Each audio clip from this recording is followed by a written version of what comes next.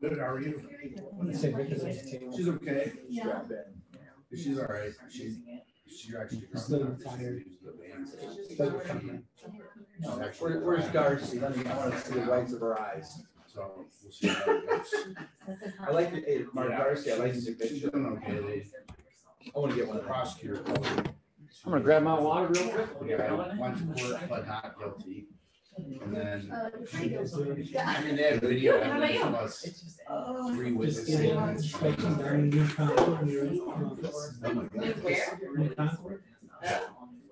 know more than me, like you are. I love it. You inspire me.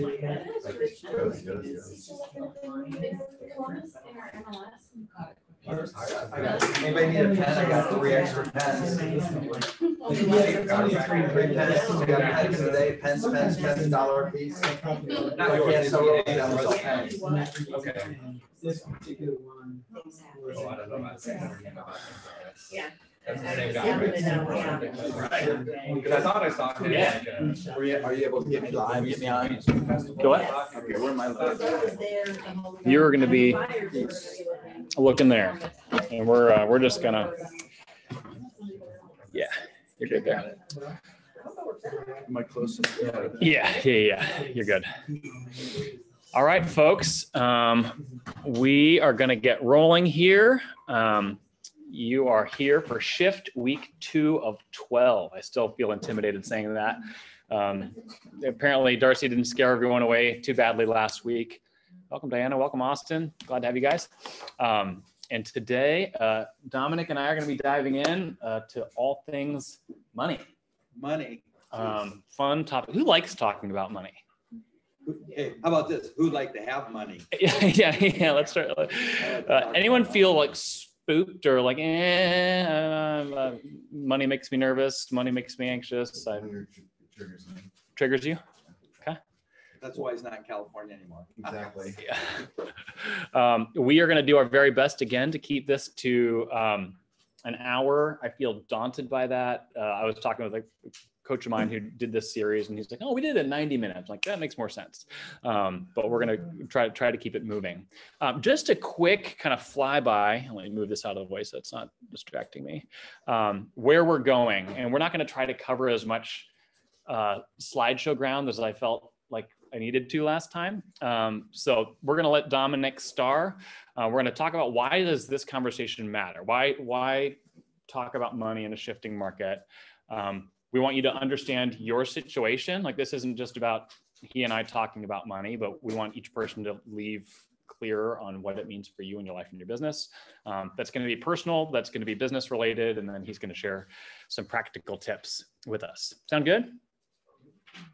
Dominic, actually, before we intro you, I'll intro this topic a little bit. This is a brief little phrase stolen from Shift Book, the book. And he makes a brief statement: revenuing your way out of a shift is iffy at best. Can someone take a stab at what they think that means in this context?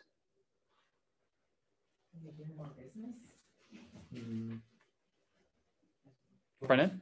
It's going to be hard to actually pull yourself out of that and like succeed through it. Okay. Stuart, you're going to jump in on that?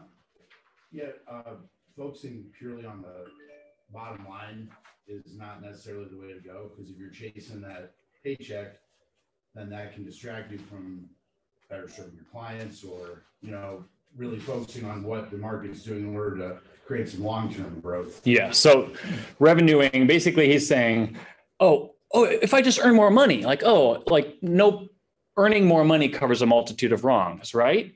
But the truth is, things don't become less expensive when you start doing less business. So by the time you start doing that, it's too late. And I'll read the quote.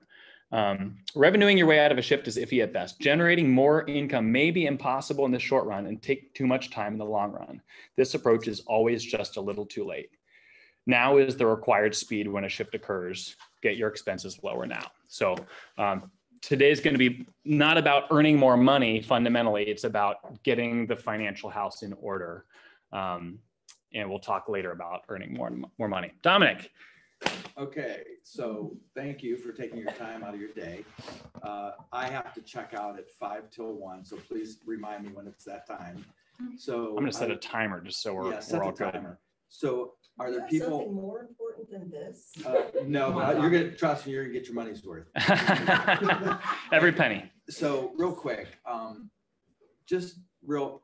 Like I kind of have to understand what I'm working with here because there's so much your head would explode. I'm trying not to explode it in like 2 minutes. So I'd rather tailor it to where you're at, not where I am. And I can cover like an overview at the end. So instead of gathering studying the roots, I want you to gather the fruit quickly. So we have limited time together and we can always take this, later. I'll be more than happy to talk to everybody. So first of all, may I ask from a show of hands, who's been in business less than 7 years? Okay. Darcy? No, just kidding. So whoever's on the Zoom or whatever we have, can you ask them to just quickly give me how many years, like 7 or less years I need to know, because I want to make sure I'm tailoring this to make it. Those on the Zoom, we got less than 1 year, 3 years. Laura saying I'm less than 7 years. Chanel 3 years. Anthony 6 years. Cindy 4 years. Okay. Fair enough. So me and Darcy are the old farts. Jillian 4, Madison 2, Laura 2. Yeah. Okay. So hello everybody. My name's Dominic. Melissa's at 8. So you got Melissa's 8. With you at 8 there. Okay. Super. Okay. So there's 2 people in class that have been here longer and probably have a little bit more pain and That's suffering. trippy. We're in the Matrix right now. Okay. So speaking about the Matrix, how many people have seen the Matrix? Not many? Oh yeah. Okay, the reason why I'm asking is, does anybody remember that scene where Morpheus says to Neo, do you really want to know? Do you really want to know? So there's a red pill, blue pill. Take the red pill. You guys can go back to whatever the heck you think, whatever the perception is, not the reality. Our society, based on social media and many other things, operate on perception, not reality. So our job as agents are to articulate what the reality is. Darcy understands this because she was talking about it a little bit last week. So this is kind of hard on me to deal with this. So I want you to strap in. I know there's no seatbelts, but believe me, we're going to spank it out. So I have a little bit of time to rock your world. So just like I said, just have an open mind. Put your phones on airplane mode unless you're on the phone. I forgot my notebook. Keep going. And here's where we're going to start. So a lot of people, do you guys know who I am and you know how long I've been around? Dirt. Dirt. Yeah. So a lot of people don't know my story. They just pretty much know that, okay, he seems like he's doing okay. And I'd like to be doing okay, right? So the reason why I asked for this board, because I want to show you just a little example of something. So each and every one of us have a situation. That means our tapes, our baggage, our good things, bad things, miseries, things that we had no control over. So that shapes how we operate, how we process, how we think about money, how we think about our job, how we feel like we're successful, not successful. I could never do that, or I can do that. Do you understand? You know what I'm talking about. So everybody has something. And, so I look at my family, so my life was a little more tricky, how I dealt with things. So I'm going to just show you something here real quick. So you won't be able to know what this is because this is my little invention. Okay. So each and every one of us have a life. And all we know is what we know until we know more. So like whatever our baggage is, whatever our tapes are, whatever our school experiences, bullying, whatever it was in your life, your parents were poor, they passed away, they were divorced. There's all kinds of stories of what make us who each and every one of us is today. And why I want to start here is because I'm going to tell you a quick story about what happened to me. So all of us are in our comfort zone. Oh, you got the crummy one. Throw it on the floor. Don't make someone else use it. So here's our comfort zone. And so this is our cycle of life of what we know based on our upbringing and all the things that touched us. Can you all identify with what I'm talking about? Okay, so now we're to the point here today where we're going to talk about finances. And we're going to talk about, is this market shifting? And do we have to study more or do we start gathering fruit? So based on personalities and based on baggage and based on our life, we're going to do it however we see necessary. Now, you're smart enough to say, you know what, we're here today for a reason. Is there a little nugget, a little drop of information that I can use to help me understand how to say something better, process something better, attitude. So they always say, you know, mind, spirit, body. When you hear that a lot of times, why is that important? If I feel physically sick, it's hard to fight the fight that we have to fight every day, because think about it. You're only as good as your last transaction in this business.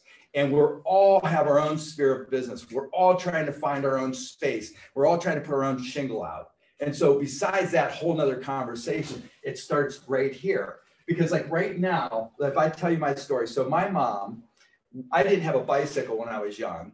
And my mom, we had 5 children. My mom wanted me to have a bicycle. And a lot of you wouldn't know this, but there's a place called Goldie's. It was a Schwinn shop in Canton.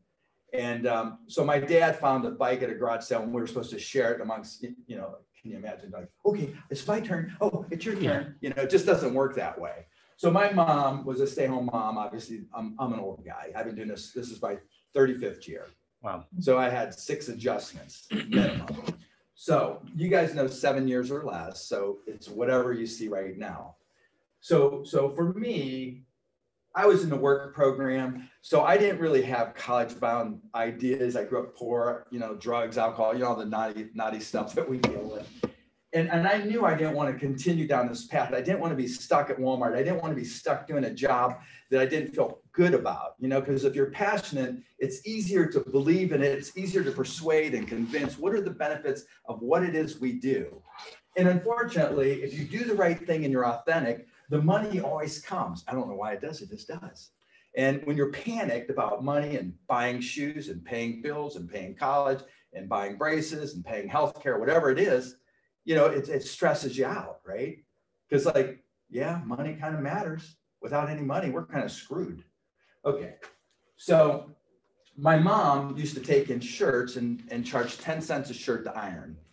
And then we went to Schwinn's, to the bike shop, found the used bike, put it in layaway. And this was in the summer. And every week we'd go back and put a couple bucks down. They'd let me ride it around the block. Now, what do you think I did the whole time? All summer long. I didn't have the bike, but I rode it once a week or every other week.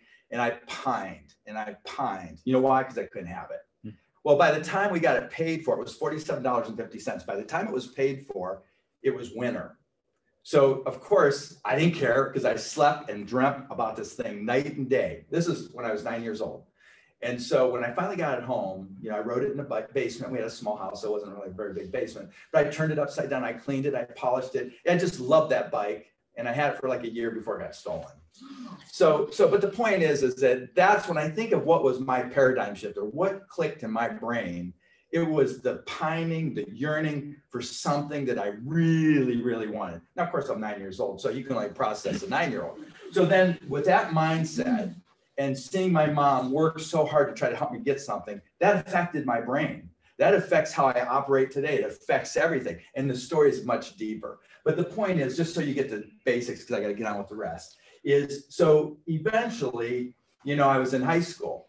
And so they said, you know, it looks like he's not really a smart cookie, you know, not the sharpest tool in the shed. So he's more than likely probably going to drop out of school. So let's get him in the OWE program, Opportunity Work Experience. Anybody know about it? So I was in the Opportunity Work Experience because they knew I had to work part day, go to school part day, so that I wouldn't turn into one of these people that never made it out of school. And I had no intentions of going to college because I had test phobia. I probably wasn't a good reader, writer, or arithmeticer. So that's just me. So I wasn't like superstar man. But I did work in the retail grocery business, which I found that I enjoyed working with people in general.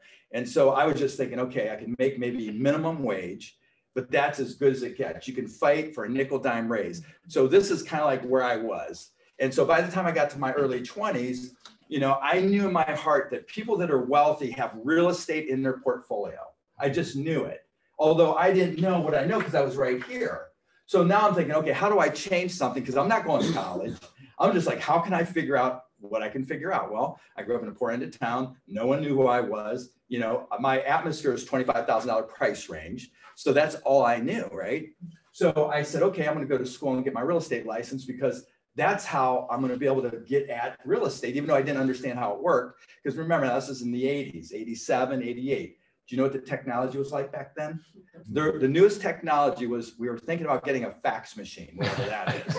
Okay. There was no Windows, no DOS, no classes like this, no YouTube, no Google, nothing. And so it was just like cassette tapes, because I wasn't a reader. So I had to find cassette tapes to help inspire and educate me on how to do what I wanted to do, because to do this every single day without any understanding, it's like getting slapped down. And I could tell you more stories about that another time. So anyhow, so I get to the point where I'm saying, you know what? I'm going to try this. Now I'm starting to squirm, because that means I got to go to school, take a big old test, which I flunked in 1987. And then I passed it February 11th of 1988. Okay. So at the time I was in retail gift, retail grocery, and I couldn't make more than say $6.50 an hour. So I made like 14 to 15,000 a year. Well, at this time, when I was in the OWE program, they want to see a savings account. They said, like, you know, we want to see like you're doing something with your money since you're working half a day. So I had to always bring my savings account in, and I had $3,000 saved when I was in high school. And they said, they went around the room with everybody in the class, what are you saving your money for? And I said, I'm saving it for a house. They about fell off their chair, the teacher, because she says, like everybody else, like stereo, car, you know, things like that. But in my mind, I knew real estate is in my future. Now, I didn't know it back then what I was going to be doing, but I knew it had to be there. But the thing is when you are in a small circle of life that I only knew, how was I ever going to buy real estate? How was I ever going to see the high life? So I needed a vehicle. So I thought, okay, real estate. Now, I didn't know what I was getting into. And so I got into real estate. I finally passed the test, and now I'm all licensed, ready to go, right? You guys know what I mean? Okay, so how's it working for you? You know what I mean? So it's hard because, you know, you got to build credibility. You got to understand what you're doing. And so why this is important is the vehicle that you have, which is the job you do, you have to kind of like dial in quickly. You have to know, understand dialogues. You have to understand what people are going through. So you've been through a lot. So you know what I'm talking about. So what I ended up doing is I passed the test and I'm all ready to go. And I had a big run-in with my boss. And I told him to go screw himself. And I went to the office because I had a broker. It was like someone you wouldn't even know. But this was a long time ago. And I came to the office at 8:30 in the morning, excited to start my new career. And of course, at 8:30 in the morning, were there any agents in the office? Heck no. No. There were 3 secretaries drinking coffee, BSing. And they said, hey, what are you doing here, Dom? You're going to be late for your job, because they didn't know the news. I said, I got great news. I quit my job. I'm going to be a full-time realtor. And what do you think they said? Bad idea. You what? You idiot. So what did I want to do after that? I went in my cubicle, had no clue. Matter of fact, I wore white socks. I didn't even have a sport coat at the time. And this is, remember, in the 80s. This isn't now like when you can be casual. So I just sat there and trembled and thought, you know, I'm going to just throw up. So I want you to understand, like what I'm telling you, I experienced, and I know no one can BS me and say, you know what, you don't understand. Oh, bullshit. Oh, sorry. Edit. Save space. So anyhow, so the broker comes in and says, oh, I heard the good news, you know, you're going to be a real estate agent. You're going to be so good and da-da-da, trying to pump me up. Now inside, how did I feel, you think, based on knowing my past? Not very good. Yeah. Like I made a huge mistake, because when I left the office, it isn't like I got a review or I got a letter of recommendations. I told him screw himself because he's an ass. And so when I left, I was very angry. So we respond to pain or pleasure. So what makes you change out of that comfort zone, because you only know what you know until you know more, is pain. Yep. Fear. What is a motivator? Fear of failure, fear of loss. Well, when I left, do you think, like by this time, I already had a home. I was in my 20s. I started at 28 years old. I bought a home when I was 21 years old. Because remember, I was saving money in school. I bought a home at 18% when I thought it was a good rate, because it was up to 23. This is 1981. So I thought that was a good rate. It's all relative, isn't it, guys? Right. 6%? Are you kidding me? I would have killed all day long for 8%. Let alone 6%, 5%, 3%. Get what I'm saying? So it's all relative. It's like looking west for the sunrise instead of the sunset. You just got to know what you're doing. All right. So now the broker says, what have you been doing while you've been here? And I says, well, I'm just thinking about what I'm thinking about. I'm thinking about what I'm going to do. Now, should I do an open house? Should I talk to a successful agent? So I was basically studying the roots. I wasn't gathering any fruit yet. And how do we get paid? By fruit. And I didn't have a budget. I didn't understand anything. Matter of fact, I didn't even have a car. I had a pickup truck. And at that time I thought, well, I got to get a 4-door car because what if I have to take someone around? And at this time, since I already quit my job and went to try to find a 4-door, I find out that I didn't have an income yet. So therefore I didn't qualify to buy peanuts. So we had to finagle to do a lease. It was just a horrible story. So what I'm saying to you guys is with what's available today, this is like rocket fuel. So bring us up to speed, Dominic. We could detail every year. You build, you grow, you build, you grow, and then 0607 hits. Correct. And you said you've been through 6 adjustments, but you mentioned that was the one that was the most here we go. So a lot of you may remember, so there was the Gulf War, 9/11, 2007 is when the market started tanking, July of 2007. 2008 was the stock market. So in our old time business from 7 to 13, it was pure hell. 50% of everybody dropped out overnight. So that's when you want to talk about before that moment. So let's say, spring of 07, maybe you see it coming, maybe you don't. I saw it coming. Tell us, so before you saw it coming, what did your life and business look like as we relate it to finances? And then what had to change once you caught reality? So what had to change was I had to double down, because I had 5 children. My wife was a stay-home mom. I had no health care, no retirement. So Power of broke, right? And on top of it, since I understood real estate's an important part, I had 5 mortgages as well. So 5 children, 5 mortgages, not to mention they all had braces. But the point is, and mortgages on the braces. Yeah, and then my one son, the last one, we didn't even have insurance when we had him, so I had to finagle with the hospital to get that figured out. So I'm just saying, like, it wasn't a very pleasant time. And so I would be at work, and then how much were you selling at that point? 45 transactions. Okay. 45 transactions a year. Which was amazing before Dotloop. Correct. Yeah. Yeah. So I was kind of topped off at 45. But what was my sale price? I wasn't in like country club sale price. I was in like, 130, 120, whatever I could swing, I was in. And so 12 of those 45 were short sales. What's short about a short sale, if anybody knows? Okay. Yeah, right. So that about killed me, not to mention I worked for basically nothing. But at this time, I had 5 little kids, teenagers. I mean, I needed shoes, I needed bills, healthcare. I was under the gun like no tomorrow. And when the economy tanked like that, my tenants, but you had rentals, you had money coming in, right? No, I did, but it was like, could I pay part of it here, part of it there? Well, but my mortgages due the first of the month. So I had 5 mortgages, plus my home.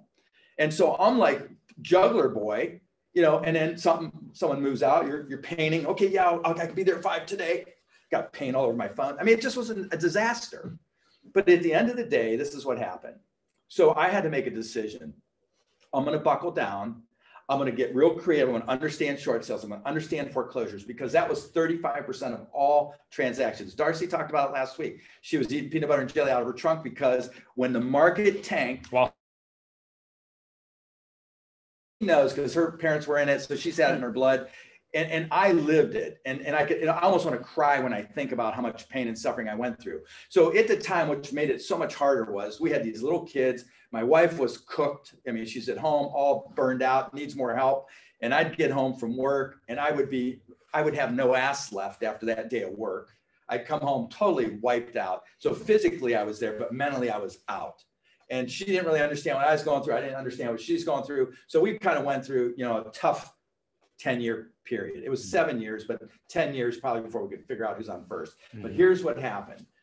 So since we doubled down and I was working harder, everybody and their brother got into real estate for a while, and then they quickly dropped out. So then when people were really scared about their finances, because real estate isn't always, oh, we're building a new home because we're so excited. It's like, I'm getting a divorce, I got cancer, I lost my job. It's all kinds of things. 5 Ds, right? Yeah, it's horrible. So most of my business is because of how do you solve someone's problem? And at the time, you know, what you know, it was like it was a buyer's market back then, which means, you know, there was no copper pipes. You can't really get financing. You got to be real creative and all this kind of thing. Well, now it's like, well, you know what? We're offering 10,000 more. We still don't get it. I'm just so discouraged with my agent. I'm so discouraged with the process. But the reality is that, you know, it's still kind of like that. And the shift is happening in the market, but it's not as bad as you think. It's just, you don't know because you don't have a comparison. So partly the important reason to have a profit and loss statement, or even as something as simple as like writing it down on a piece of paper. Now, a lot of times people say, well, you know, I got it in my head. Yeah, I'm good on the numbers and blah, blah, blah. Well, when trauma sets in, believe me, your head goes blank. Before we dive into some of the practical stuff, Dominic, so real estate, I think you could argue, is a big hat, no cattle sort of industry where we talk about what you do volume wise. And Gary will say, I don't care what you did volume wise, what's your profit? Are you actually making money in your business? What's profit? Like, how about this? Can I just pay my bills to start with? Right. And there's a lot of people. Yeah. And there's a lot of people who, hey, look what this person did. But there's a lot of broke big producers out there, or big producers who make this because it's a big hat, no cattle industry. Talk with me about your perspective as it relates to what you could do financially versus what you should do when you're in a big hat, no cattle, up and down sort of industry. What's your perspective on that? So here's the perspective. Did anybody ever read The Millionaire Next Door? Yeah. Okay, kind of an important book, even though you may not see the relevancy in the way you process, but you could be like, I don't know, like my son, I remember when he was young, you know, the electrician or someone would come by the house when their Beamer or their Hummer and just have the jewelry and have every toy that you could imagine. And he's like, I want to do that. Because why? Perception, the guy is wealthy. Well, guess what? He's probably more broke than we are, right? Because he makes, say, $1,000, he spends $9.99. So he's really a poor person, but perceptually he isn't that. That's kind of the best basic essence of, you know, wants and needs. So like when you have to shift in our business, because like the joke always was, you're only as good as your last sale. The reason why is because, like, you know, I say it's like thermostat control for me. So before I had like a bookkeeper and people doing stuff for me, that's hard to relate when you can barely pay your damn bills. So profit's a good thing, but if you can't pay your bills, it's pretty frustrating and it creates high anxiety. And so you want to get control of your current status. So I always say the baseline. So this is why I asked how many years in the business. So I would start with the baseline. The baseline would be, is you write down, like you don't need Quicken or QuickBooks or anything like that right now, but if you have it, great.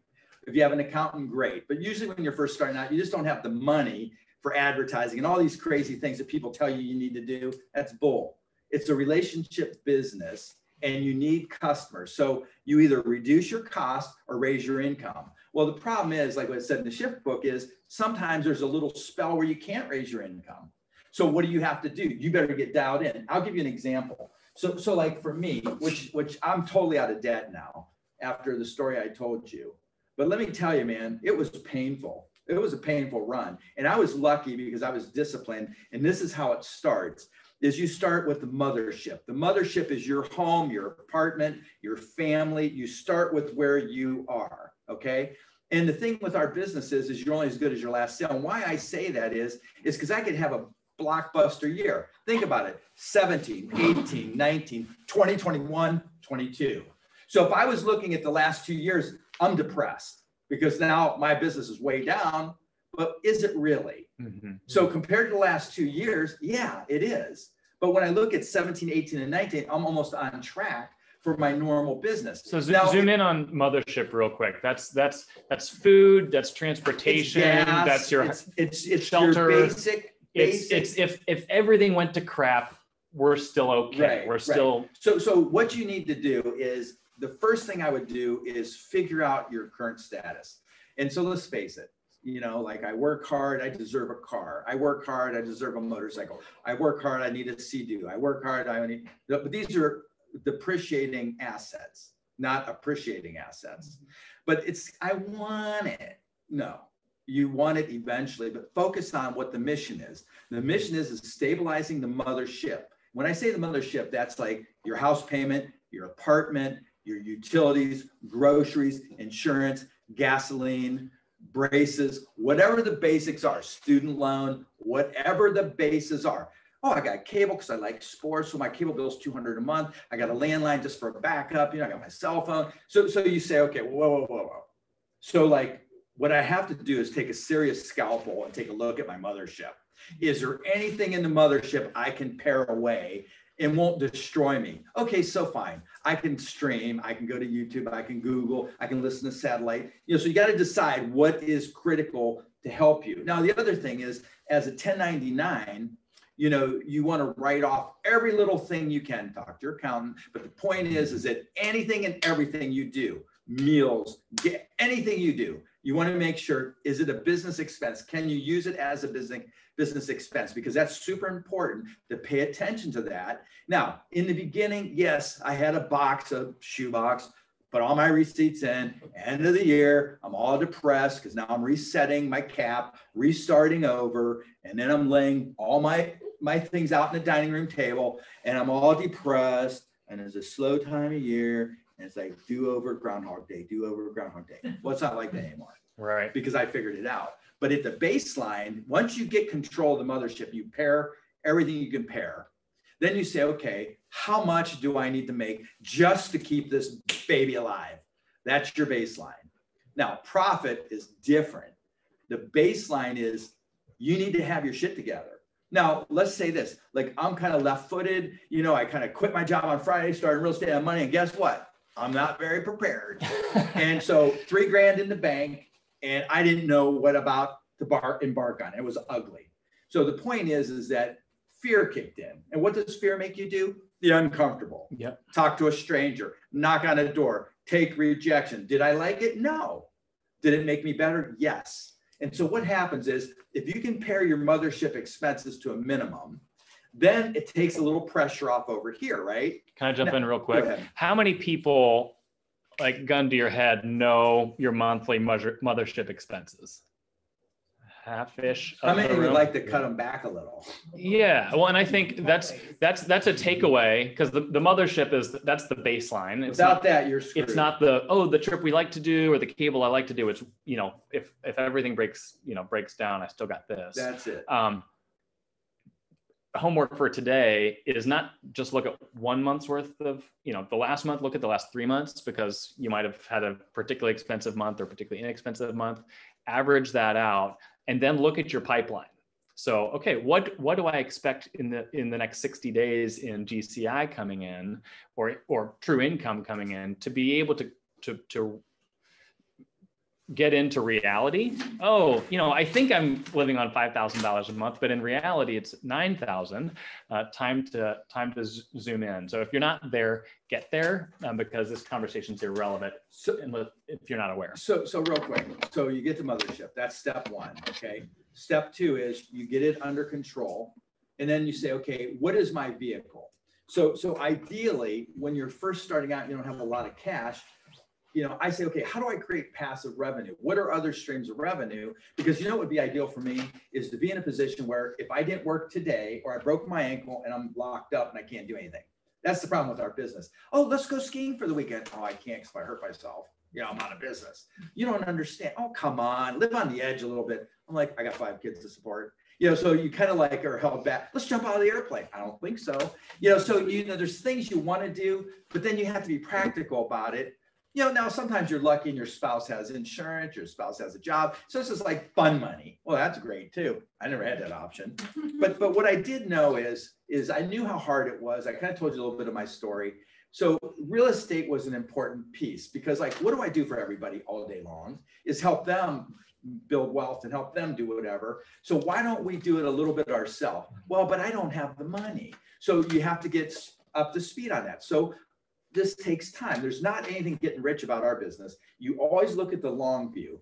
So in your portfolio, after the mothership's under control, then you got to set up what's called an emergency account. The emergency account is a minimum of $1,000 right away. Are you talking personal life and business? No, just I'm starting with the mothership because Okay. if the mothership's not stable, your life is a disaster. Right. So The whole work is a disaster. personal emergency fund. How much needs to be in there? So to start with, when you don't have a lot of cash, you try to get 1,000 in so that if something happens, you get a flat tire, something bad happens, you don't have to put on a charge unless you're paying it off at the end of the month. So you want to kind of be real focused on, don't live off of credit cards, although we've done that. Rob Peter to pay Paul, we've all done it, okay? But by stabilizing the mothership, then you know the very minimum so that your wife or partner, somebody's not going through the deep end, right? Okay, so now we go a step further. So you say, okay, now this is hard because every year we redo it over. It's been several years. Now the market's shifting a little bit and we're not really sure what that looks like because the last 7 years it's been a gradual uptick, right? The market isn't that bad, honestly. Yeah. It's just you double down a little bit. You focus on your relationships because what you have control over is your income. Believe it or not, they say that it may be off a little bit. It's only because of your attitude. Because like when you, whatever you think about, if you're talking about, oh, the economy's so bad, inflation's so bad, then you feel all down and out. It's like, oh God, I'm not going to have a, you know, who wants to work with a Debbie Downer, right? So even though you're hurting, you fake it till you make it. You just have to. Like if you have to put a song on that rocks your world to get you kind of. What's your song? Look at you.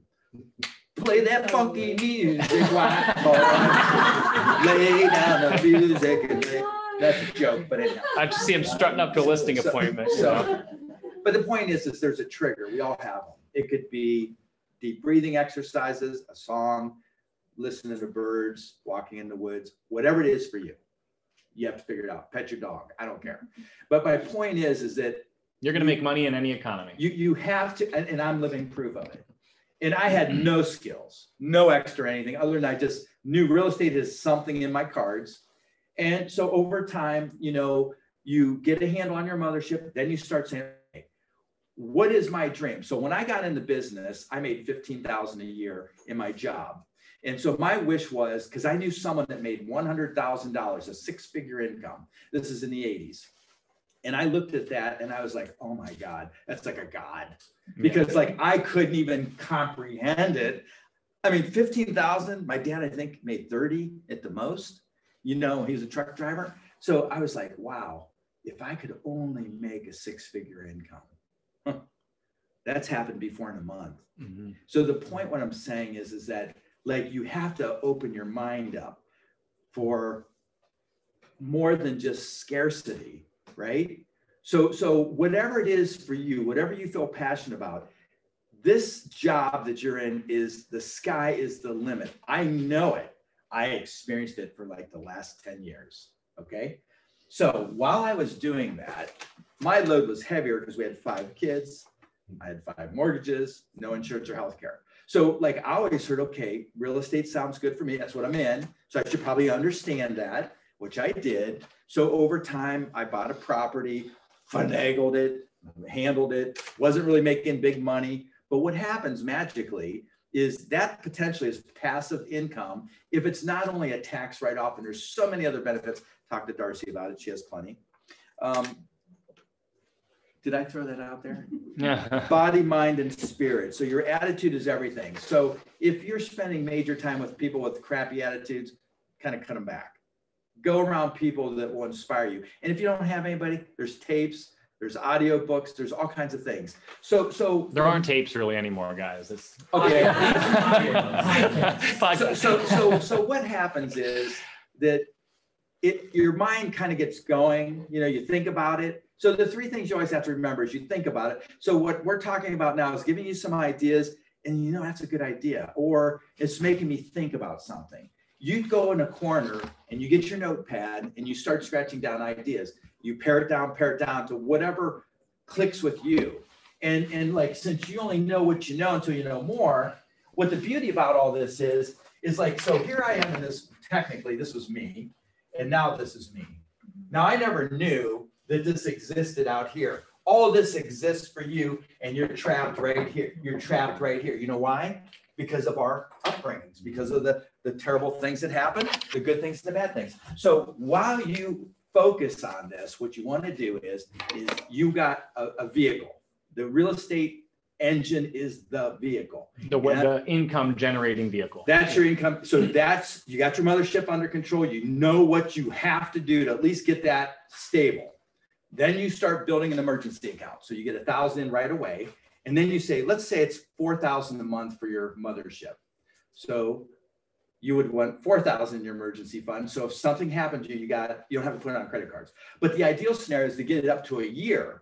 But how can I comprehend a year when I can barely get $1,000 in an account? Mhm. So you baby step it. So then we're going to go to the next thing. So everybody's a 1099.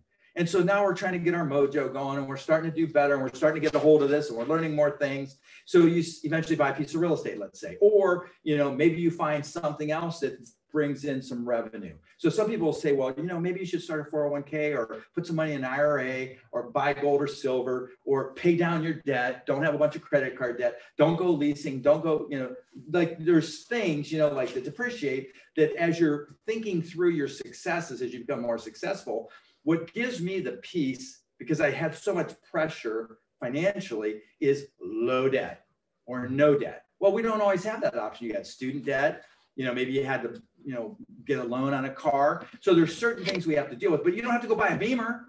You could buy like a nice, normal car. Because when you show up in the Beamer, even though your ego feels good, the guy's like, oh God, they make too much money. Little do they know, you don't even know how you're gonna make your house payment or your car payment this month. So the point is that you get the emergency fund. So it's like my thermostat. So for me, for where my level is today is different than where it was 20 years ago. So for today, let's say I'm totally out of debt and I have some rental income now. So that's my passive income. And then I've been putting some money aside for a 401k. And then eventually maybe I'll get Social Security. So I'm thinking, okay, between those three things, I should be able to have a good fourth quarter if I get to that point, right? Mm-hmm. But you guys are young. So you focus now on building that reputation, building that relationship, because even though we're all independent small businesses under the umbrella of another business, we're building that reputation. We're building that fortune. But again, without adding other revenues coming in, and it takes time to build that. It doesn't happen overnight. Hell, I've been doing this 35 years. I started when I was 28 years old. I'll be 63 in December. So like I bought my first property when I was 33 years old. And then another one, maybe a few 20, within like 15 years. And then, so I have like a 4-unit, a 2-unit, and a house plus my home. And so now that's the asset. That was a tax shelter. And so as a 1099, you got to pay Social Security, you got to pay your expenses, and you got to pay the mothership. But then are we just going to work, make a lot of money, spend a lot of money? You got to have a plan. And the plan is how to create passive income. Darcy, you know what I'm talking about. You have a large family and it's scary. So now you say, okay, I kind of have that down. I got some money in my emergency account. I kind of have my notes here, so I know what my costs are. I did my home front, and now I'm going to do my business. Like, okay, do I need to do some advertising? Do I need to buy a new computer? Do I need to hire a part-time person? So like you're basically creating this entity under the entity, right? Can you let's zoom in on that. A lot of people, I get paid, and I now I have the money to live off of, and it goes straight into my personal account. How do you have it set up as you think about marketing? I've got these fixed expenses, I got taxes. Like what's your method? Okay, so what happens is when you get a check. So I'm at a different level now. So like I got a LLC, I got a S corp, I got a 401k, I got employees, I got some agents on my team. So mine is like a little more intense. You know how I do. I got a CPA, I got a bookkeeper. So you're not there yet, let's say, but you're a 1099. So what happens is at 1099, you get a check from the company once you sell your commission, because that's how it works. Then you put it into auto direct deposit, or you get a check, however you do it, and it goes into this account. And let's say you have 4 closings. And you're like, oh, we're like rich for a minute. Well, what you forget about is that really 20% of that needs to be in a tax account. And then, so you have it come into one account. Yeah. So here's how I do it. So I got three credit cards. One's for personal, one's for my real estate business, and one's for my rental accounts. Okay. Right. And I have some rental accounts now. So a lot of times when you buy a property, if anybody owns a property, and you're married, for example, it'd be a husband and wife or a partnership, right? So like what I did is I removed the partnership part of it on the rentals and made them LLCs.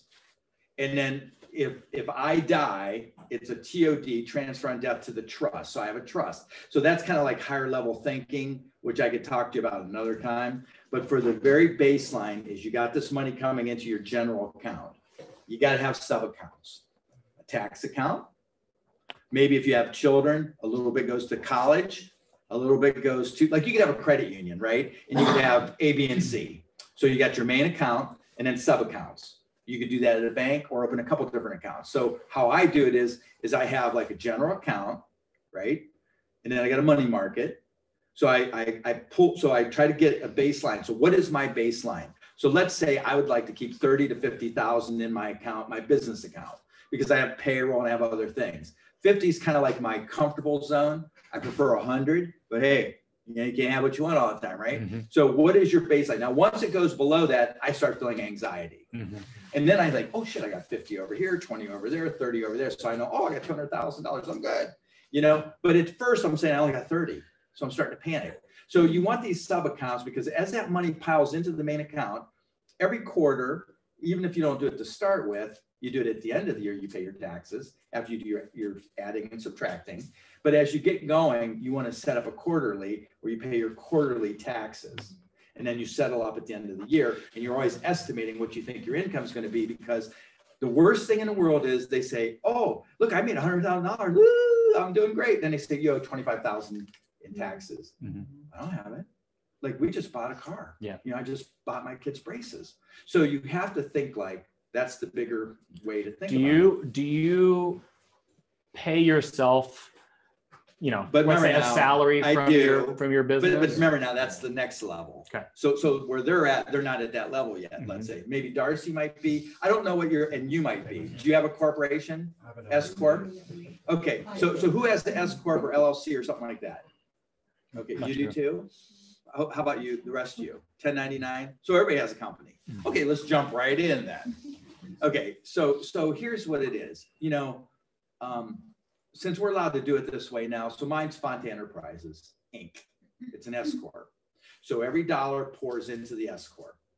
And then what I have is subcategories. So money market, 401k, because I have employees, so I do a 401k.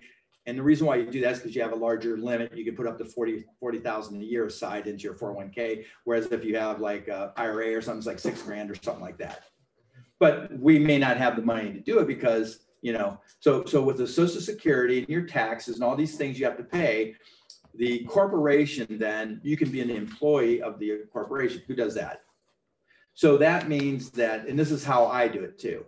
So let's say let's just make this up. Let's say the company brings in 100,000 and I draw a salary of 25,000. So every month it's say 25 divided by 12, and that's my salary. But there's still some additional money there that they say is corporate money.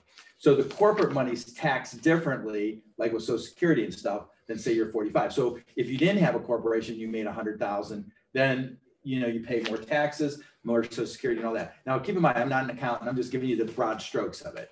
So now let's just say, to make it a little more complicated, is you start now building your assets. So now you have children or you have people that you love. They're like if you stop working, what happens? Like back here in the back, I forgot your name again, Stephanie. So Stephanie, something happens, you fall, break your leg. Stephanie's got property. She's all right. So that's how she started, is in the rental world, flip world and all that. So she might be the exception to the rule compared to like everybody else that's say 7 years or less. How many people own rental properties? Darcy? I didn't see her hand. She subtly did. That's what I like about her. She's so subtle. She's probably the richest one of all of us, guaranteed.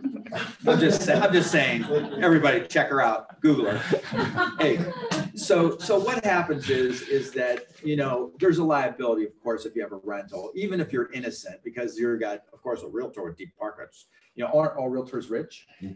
So what happens is that, so you got the income coming in from the vehicle, which is our real estate business, right?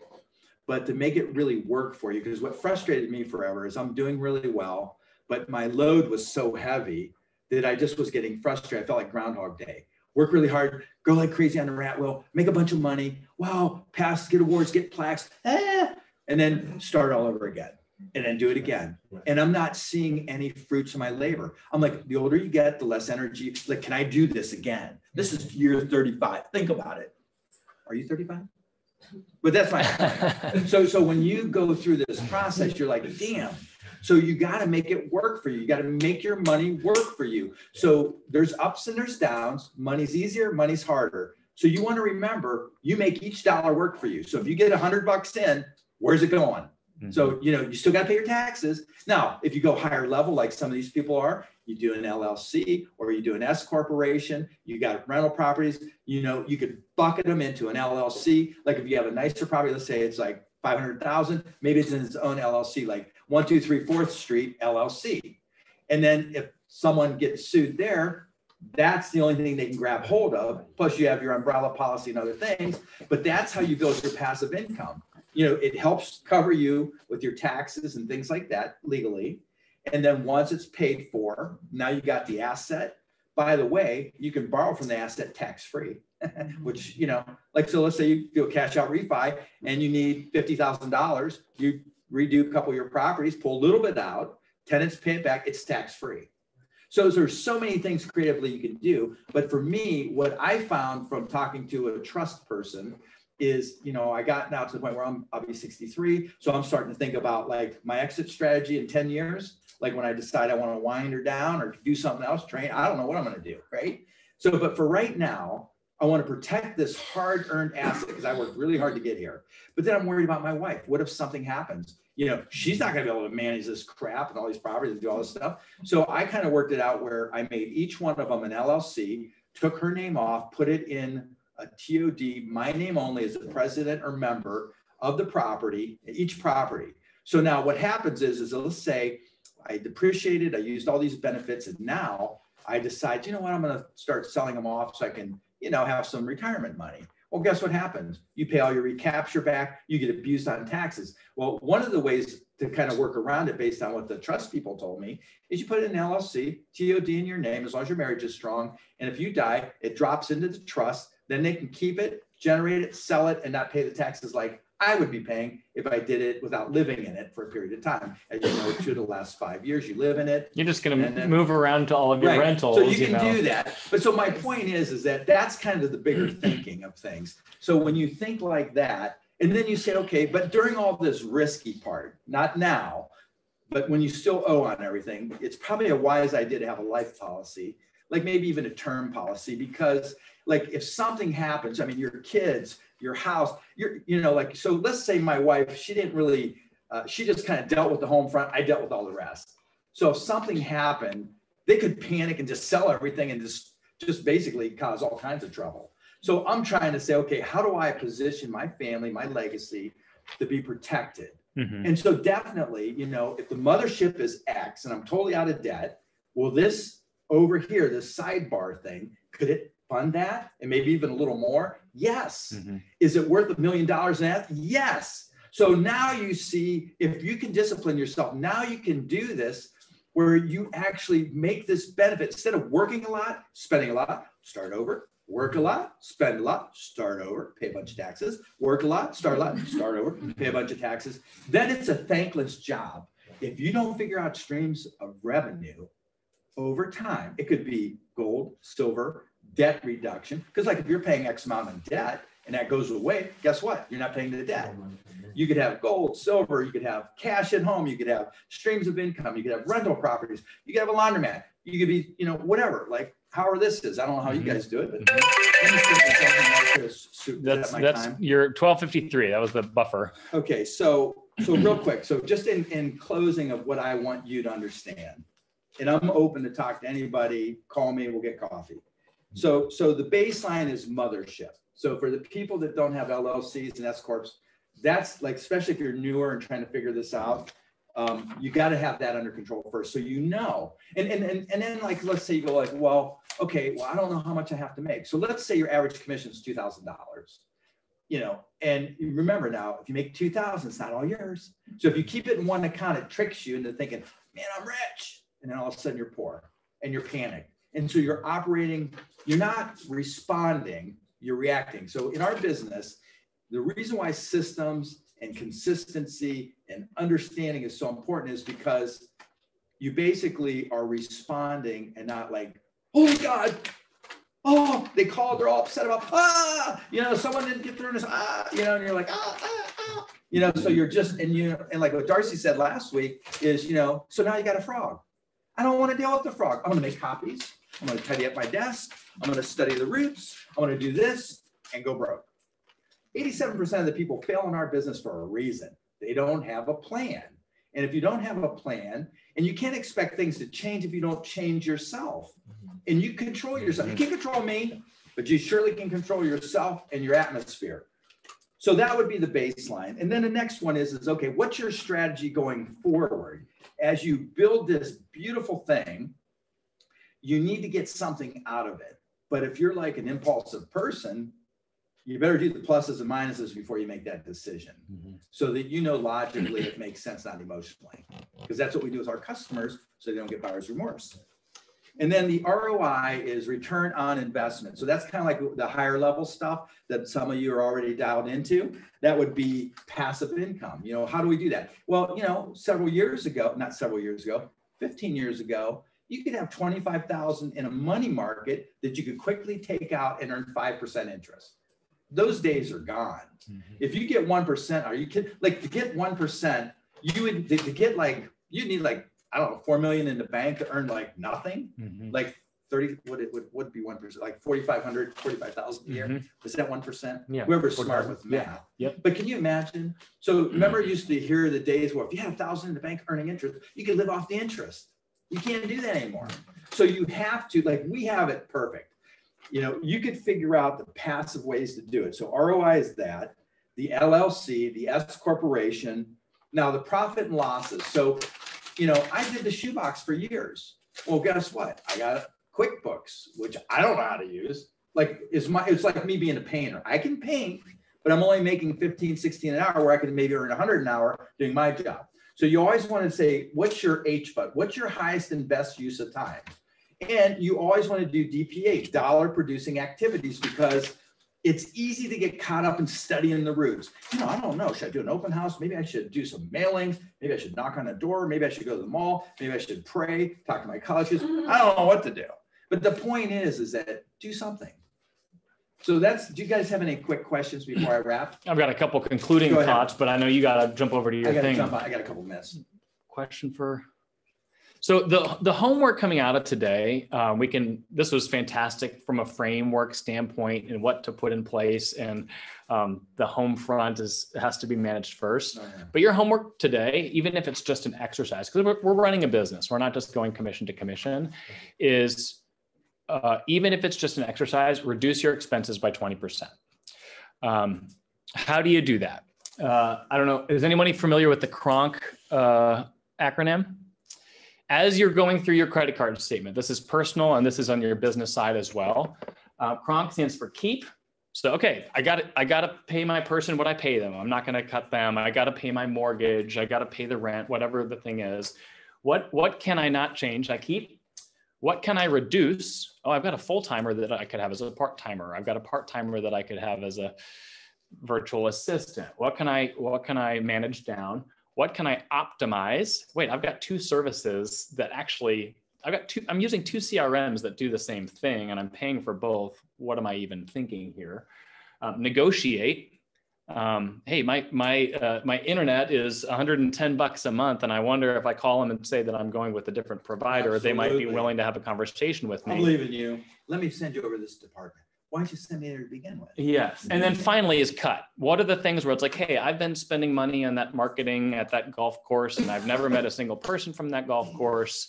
It's got to go. And back to the ROI comment, our investments in our business have to be evaluated from an ROI standpoint. Am I paying a person too much? Am I paying a service too much? Am I investing in leads and I'm not getting back a reasonable return? You should be getting at least 3 times what you're investing, if not more. And I don't buy leads, never have. Never have.